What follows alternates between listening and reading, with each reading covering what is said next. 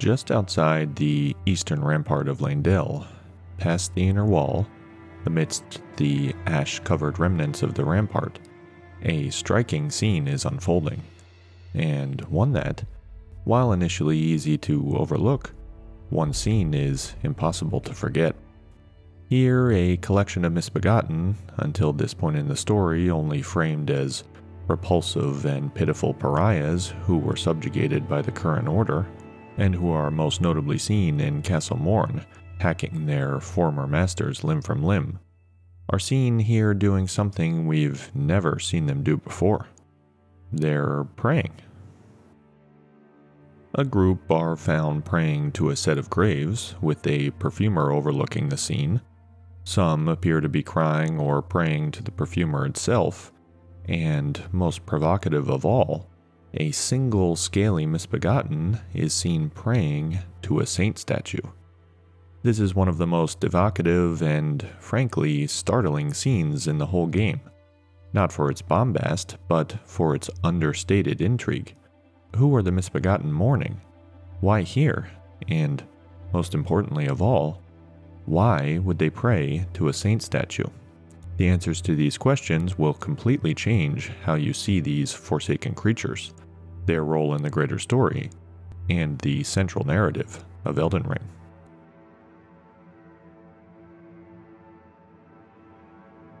Let's start by briefly reviewing what the game tells us explicitly about the misbegotten.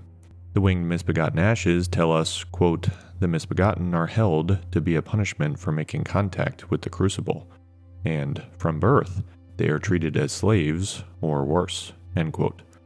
This text establishes that misbegotten are born this way, not transformed, consistent with the meaning of their name. Misbegotten, meaning they were sired or conceived incorrectly. So already we have a hint that there is something interesting about their heritage, or at least how they were produced. We know from Perfumatricia's ashes that they are considered impure, like the Omen, and that at least some perfumers tried to purify them, which helps to explain the presence of the perfumers in that opening scene outside of Leyndell's rampart.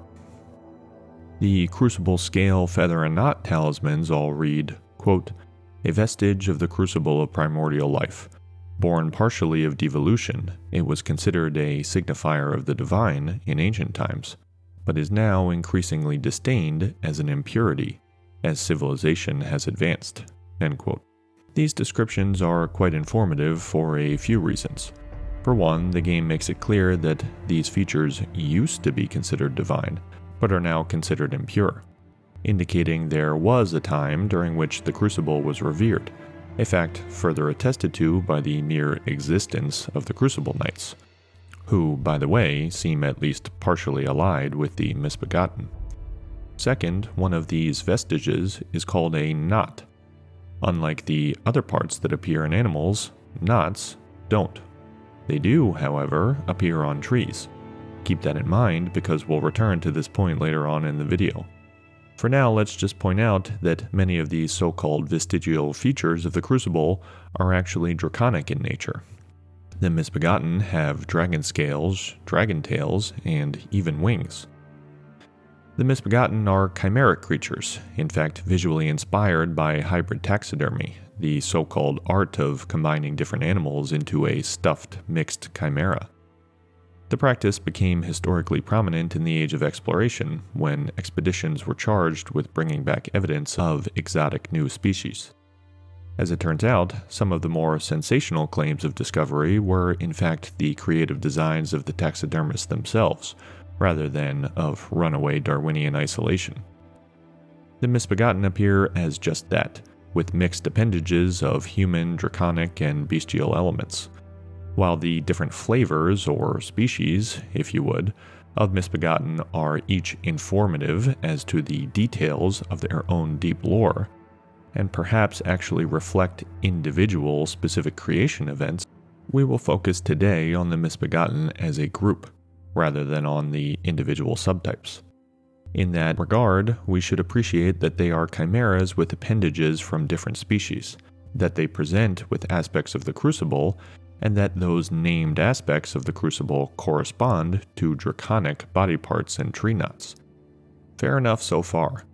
But to dive in further and uncover the real story of the Misbegotten, we need to untangle some of the metaphorical specifics through their real-world allusions. And for that, we need to draw on, once again, how tree biology and arboreal practices are used as literalized metaphors of lineage and birth in this land of magical sacred trees. We've previously invoked crown sprouting and copsing, clonal sprouting and serotiny, all phenomena linked to tree life cycles and forest management. In this episode, we will invoke one more, a pretty significant one that will not surprise you. To understand the Misbegotten and the other creatures that display features of Elden Ring's deep past, we need to talk about grafting.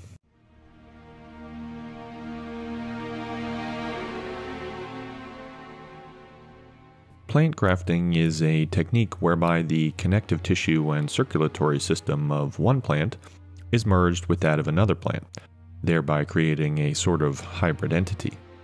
The upper new part is typically called the scion, while the plant onto which the scion is grafted is called the rootstock.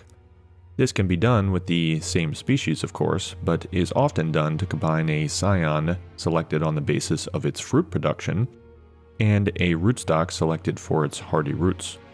A typical example of this would be the production of citrus. All commercially farmed citrus fruit, from pomelos to limes and everything in between, come from chimeric trees, where the fruit-bearing part of the tree is a different species from the rootstock, like a delicious lemon tree grafted onto an unpalatable but hardy Japanese bitter orange tree. This produces a fusion of body parts into chimera that gives advantageous aspects of specific appendages from different species. Of course, in Elden Ring, there are abundant allusions to grafting, most notably Godric the Grafted and his grafted scions. But the role of grafting in Elden Ring's story goes far beyond these superficial allusions. You see, as we've elaborated on extensively in our Cycle of Life trilogy, in Elden Ring trees are not merely metaphorical constructs for lineage and descent, but are literally the conduits through which genetic propagation occurs. People are born through the Erd tree and are recycled back to its roots when they die. So grafting, the addition of a foreign and genetically distinct scion to an existing lineage, is quite a useful construct to imagine the competing lineages for power in Elden Ring. To take just one example, the Golden lineage, Godfrey and his offspring, is just one branch of the grand genealogy tree of Elden Ring. Grafting, then, to fuse the arboreal and genealogical metaphors, would be the co-opting of the old genealogical lineage and infusing it with new genetics.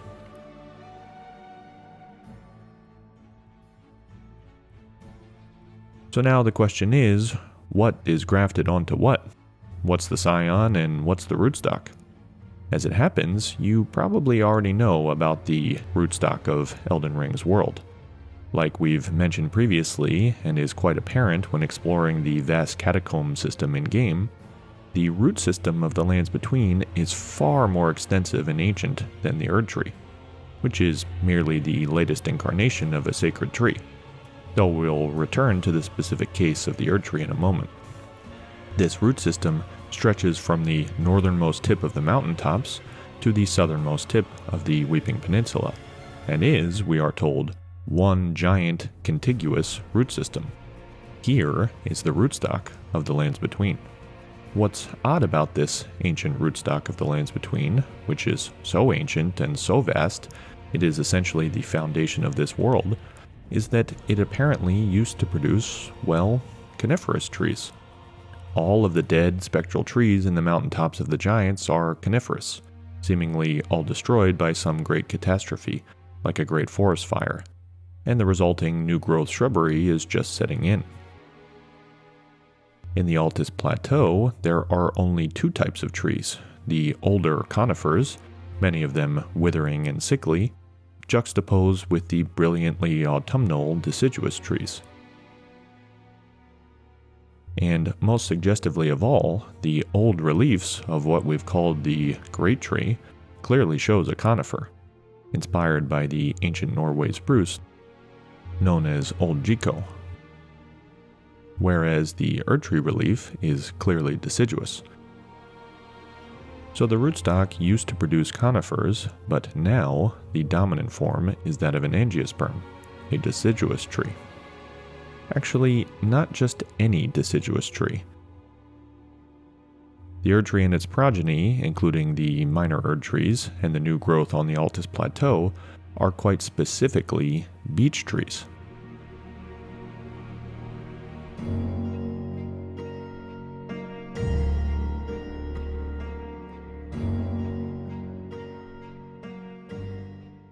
The leaves of the Erdtree match quite nicely with the leaves of a beech tree.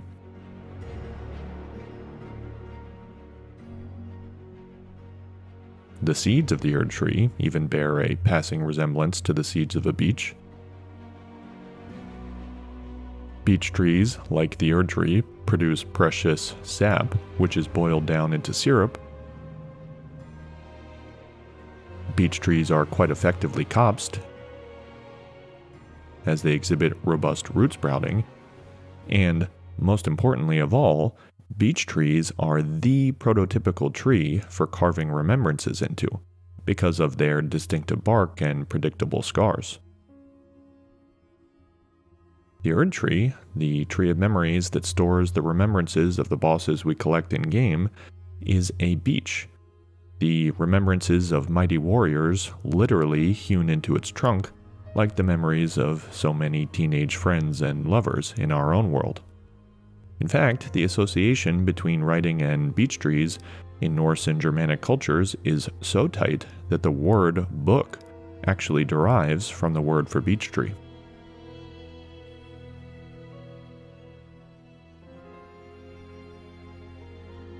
The question that arises from this observation is, how can you have roots that used to produce conifers but now produce deciduous, specifically beech trees? Well, the straightforward answer is grafting. It is quite literally the process of growing one species onto the roots of a different species. Of course, grafting between coniferous and deciduous trees is not possible in real life. They are too far apart phylogenetically. But when you're talking about magical golden trees, it's not so great a leap. The emerging story here is that the Erdtree was grafted onto a pre-existing vast rootstock, the roots of the lands between. And, interestingly enough, the Elden Ring, seen in Furumazola during the reign of Dragon Lord Placidusax, actually shows an extensive root system, indicating that the rootstock was already of paramount importance during the Age of the Dragons. It's no huge leap to imagine that the Furumazola Elden Ring and its life-giving powers were used to actually produce dragons and beasts during this era, in the same way that the current Elden Ring and the Erdtree are used to produce people in this era. If that statement is confusing to you, we'd recommend watching our Cycle of Life trilogy, but the TLDR version is that the Erdtree literally produces people. And if the Erdtree produces people through the power of the Elden Ring, it's fair to postulate that the dragon version of the Elden Ring produced, well, dragons back in their heyday. This helps to explain why Godric refers to the slain dragon he grafts onto himself during his Phase 2 transition as a, quote, trueborn heir, end quote. Mighty dragon, thou art a true-born heir. Likely referring to the fact that dragons come from the original rootstock. This rootstock, which sprouted coniferous trees like the Great Tree Relief, was at one point used to produce dragons. In fact, a neat little potential artistic inspiration for this process may come from the process of making so-called dragon eggs by sanding down pine cones, an art form that has influenced our collective image of a dragon egg and its pop culture depictions, for example in George R.R. Martin's Game of Thrones. Serotinous pinecones, which need intense heat to open and release their seeds, undoubtedly will remind some viewers of Dani's dragon eggs, which only hatch in the presence of a great conflagration. And just to tidy this connection between ancient conifers and dragons, just as dragons, which are basically dinosaurs, are the far more ancient animal form compared to mammals, so too are gymnosperms, the group including conifers, the far more ancient type of tree, evolving hundreds of millions of years before angiosperms, like the beech tree. So, an ancient coniferous rootstock during the Age of Dragons is quite spot on, actually. So with that conceptual framework in mind, let's return to the story of the Misbegotten. As we've said, they are chimeras, but not chimeras with just any random assortment of features, but rather they have a combination of human, bestial, and draconic features. In horticulture, this is simply known as a graft hybrid or graft chimera, and produces plants with features mixed and matched between the two species. This mixture of two discrete genetic lineages is exactly what can be seen in grafting, and it would seem to indicate that the Misbegotten were born from a sacred tree in an era during which there were both human and draconic lineages. And as it happens, we know exactly what this period was in the lands between. It was the Crucible era. As we've described previously, the Crucible is, quite specifically, the period of multiple sprouts from a preserved root system after the trunk has been destroyed. If you'll recall, that is why the only known references to the form of the Crucible are to a tree, but the form shown in the Crucible helm and Siluria's spear is not just any tree, but the very specific phase of crown sprouting. Each of these sprouts represents a lineage, and creatures born from this period in the lands between would have chimeric features, because its lineages are not clearly delineated as they would be in later periods. So now we know why there are all of these connections between the Misbegotten and the Crucible. The residual draconic genetics of this rootstock explain why, during the Age of the Crucible and its numerous competing sprouts from the rootstock, there would be chimeric, half-human, half-dragon beings born. The Crucible was the chaotic transition period between the original rootstock, which produced dragons, and the grafted Erdtree, which produced humans. From this perspective, aspects of the Crucible, that is, wings, feathers, horns, scales, etc., are all aspects of the rootstock. As we mentioned before, there is even a Crucible knot talisman, a pretty explicit reference to tree knots, which form when branches are pruned or die otherwise, and the surrounding tissue grows around the base of the former branch. Of course, the Crucible era, like all else, was fleeting, and the refinement of this period of multiplicity into a single golden lineage is what is shown in what we have called the Crucible statues, which line the Grand Imperial Road, are found within the capital city, and even the Round Table Hold. A specific subtype of grafting, called bud grafting, requires pruning of the rootstock branches after the scion has been successfully grafted. Those are suckers. Here I pinch them off. It's important to remove these suckers from the rootstock as they could eventually take over and crowd out the grafted variety if left alone. So it's no surprise that these statues show the tending of one scion from a crown-sprouting rootstock, a scion that is shown in its sister statues alone, after pruning all of the other shoots, to facilitate the growth of the golden scion. This statue is a depiction of grafting, specifically of the golden Erdtree onto a pre-existing rootstock, one that was associated with more draconic features than human, and ultimately the pruning of all of those non-Erdtree branches to leave a single golden scion. The vast human corpus of grafting techniques includes a variety of ways in which to foster grafted scion growth while suppressing the endogenous features of the rootstock. Medieval manuscripts lay out these processes and the use of a variety of tools to facilitate this process. Invariably, grafting is achieved by fostering rootstock health while suppressing the growth of its own shoots. In plant physiology, competition between sprouting branches is quite explicit and happens through plant hormones that are secreted from the tips of growing branches. As these hormones travel down the vasculature of the tree, they actually inhibit growth of other branches. This is the reason why pruning the tips of branches stimulates growth in other parts of the tree. Pruning removes the suppression, called apical inhibition, exerted by the robustly growing branches. These same principles are applied, of course, in grafting. While the rootstock is usually hardier and would often outcompete the grafted scion, because humans want the scion to grow and produce the specific lineage of the graft rather than the rootstock, tenders will prune rootstock shoots to promote the growth of the grafted scion.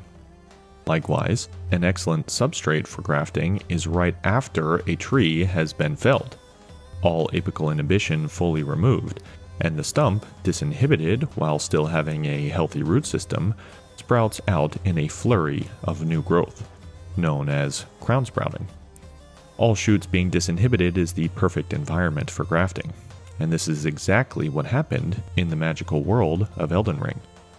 After the felling of the great tree comes the Age of the Crucible, a flurry of new growth around the great tree's remaining roots and stump. Echoes of this may be found in a double entendre of the Old Fang description, which reads, quote, "These multiple overlapping fangs grow from a single root. Perhaps they are a vestige of the primordial crucible." End quote. During this age, the golden scion is grafted onto the crucible, creating a graft chimera containing both draconic rootstock shoots and the grafted golden shoot. As this graft integrates, the shoots of that rootstock, as in real grafting, were removed, thus giving the golden scion the full benefits of nourishment from the rootstock without any growth inhibition from its competing branches. To reiterate, this is the process we are shown in the crucible statues. It is the essence of the crucible, the primordial form of the Erd tree. A grand grafted beech tree onto a vast coniferous root system. Echoes of metaphors of cruelty of different peoples in the corpus of human history are clear in this story, and in a way beautifully conveyed through the subtle yet powerful metaphor of trees.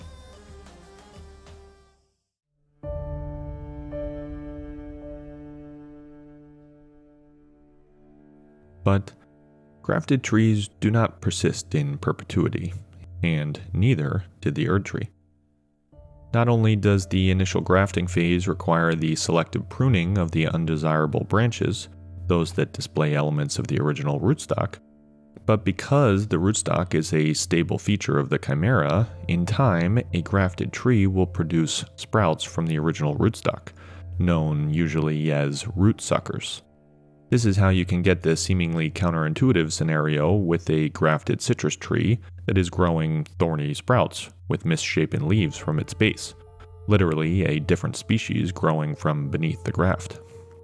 These root suckers, which display the features of the original rootstock, not the grafted scion, are considered omens of ill health of the plant, because it is an indication that the apical dominance of the grafted scion is waning, its growth is stunted, and, with a bit of poetic license, its age is ending. If allowed to flourish, rootsuckers will sap the nutrients from the graft, causing the fruit to suffer, and ultimately replace the overground growth of the tree with the original species. Some of you will by now know where we're going with this. The omens of Elden Ring, artistically inspired by a real human condition known as a cutaneous horn, display features of the original draconic rootstock, like horns and tails, and they are literally omens of ill health of the grafted Erd tree. They signify that the tree is not healthy, and they are the organism's attempt to produce new branches from its rootstock. The emergence of omens in the world of Elden Ring would no doubt have been met with scorn and disgust, not just because of their physical appearance, but because they are undeniable evidence that the Erd tree's age of plenty was ending. Once the omen appeared, the end was clearly nigh. Though these unwanted rootsuckers may be pruned at first, at some point the health of the tree is unsalvageable. Indeed, the common attempt to quote-unquote cure omenhood, simply cutting off the cutaneous horns, is akin to clipping the thorns from unwanted rootsuckers, a superficial but ultimately futile solution. And just to come full circle on this channel's arboreal musings, a typical way to solve the problem of rootsuckers, if you can't pull them out individually, would be to cut or burn down the whole tree, and to start the process all over again. Take it back to the crucible stage and regraft. And as it happens, that is exactly the plan that some within the Golden Order had.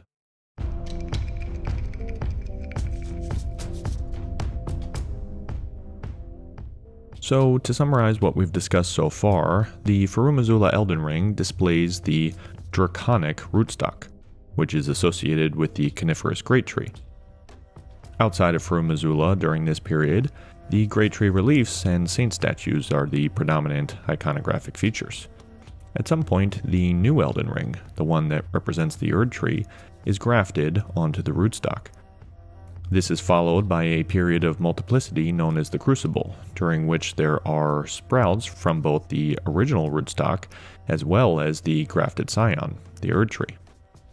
But this period of multiplicity was ended by the pruning of the other sprouts, leaving only the single golden Erd tree, and its life-giving power was then harnessed to produce a new type of creature, the golden-haired people of the golden lineage, with none of the draconic features that marked the prior age. Following this, there was, of course, a brief period of abundance, the Erd tree's age of plenty.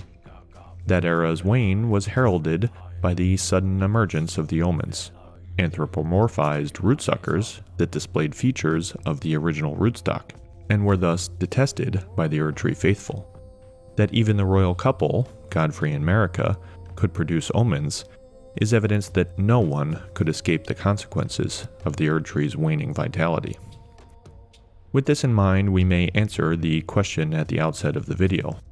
No wonder then that the Misbegotten outside Leyndell are seen praying to a saint statue. The Misbegotten are vestiges of the prior rootstock order, represented by the saint and tree iconography. Likewise, it is no coincidence that the royal omen of the subterranean shunning grounds are found praying to the chthonic libation statue, which, as we've discussed in prior videos, is also a vestige of the prior pre-Erd tree age. The Omens and the Misbegotten, though born in different eras, each display features of the original rootstock, and they long for the era, the Great Tree era and its saints, when they were still seen as having touched the divine. So, how would these Misbegotten feel when they learned of the plot to produce a new sacred tree, the Halig tree, one that is not just far away, but is completely separate from the pre-existing rootstock? The scene unfolding at the Halig tree gives us our answer, with the Misbegotten invaders having attacked the Halig tree town and murdered most of its inhabitants.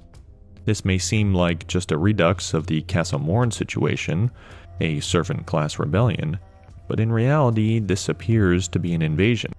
That's why we see something called a Misbegotten Crusader in the consecrated snowfields, just outside the Halig tree. While this may appear to be a mere rebellion, it may actually be a religious crusade. As we've described before, the Halig tree's entire point is to be removed from the contaminants of the existing rootstock, once that rootstock had been irrevocably corrupted by Godwyn's death root. Miquella dreamed of mercy-killing his beloved half-brother and starting a new age, far away from Leyndell and, most importantly, not connected to the corrupted roots. Miquella's fresh start was ambitious and even, perhaps, noble. But the Misbegotten, products of the prior rootstock, would definitely not agree. Likewise, Mohg, also contaminated by the ancient rootstock, seeks to divert the amniotic life-giving power infused by Miquella to create a new root system for the creation of an irredentist draconic rootstock dynasty. Vestiges of lineage and power are not so easily cleansed.